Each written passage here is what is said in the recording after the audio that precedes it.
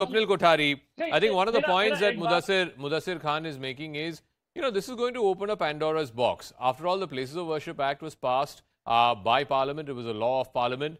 The BJP at that time was in opposition. It had opposed the Places of Worship Act, which was enacted in 1991. Now that the BJP is in power and has a 300-plus majority, why not move an amendment to that in Parliament rather than going case by case and prolonging this whole fight between Hindu side and Muslim side? Because that's only going to open up a Pandora's box, Swapnil.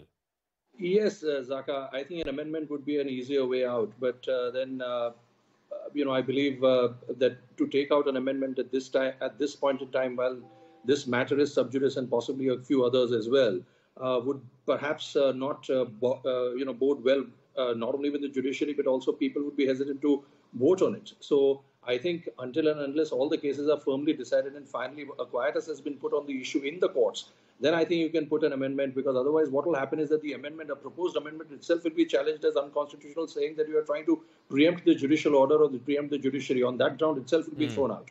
So apart from that, now coming to the, if you've seen, I'm sure you've seen the 26-page order. And, Zaka, I was there earlier also on the channel with Ridhima, and I told that this will be the order. And the reason why I'm telling you is it's not some rocket science, it's not some legal brilliance or anything of that sort. It's common first year or third year law student will tell you who's studying CPC. The Code of Civil Procedure, we normally studied in the third year of the law. But when I did my 3 years of law practice, law school, but nowadays it's 5 years. I don't know what year they teach that. But nevertheless, let me tell you that Order 7, Rule 11 is very specific, Zaka.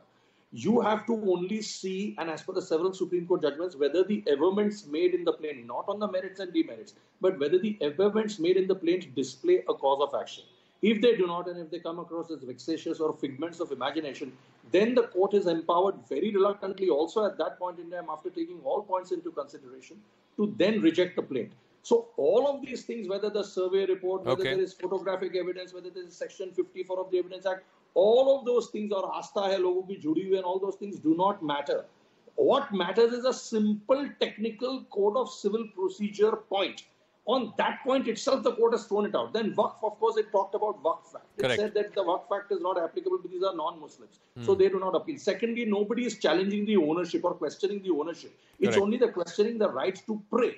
Now, on that footing itself, the court has come to the conclusion that none of these operate as a bar to filing a suit. Now, of course, when the suit goes on for trial and, when the issues are framed on the 22nd of September, and thereafter the evidence is that at that time, of course, both the sides can argue vigorously on all the points that you've raised. Even the Places of Worship Act, you can argue at that time.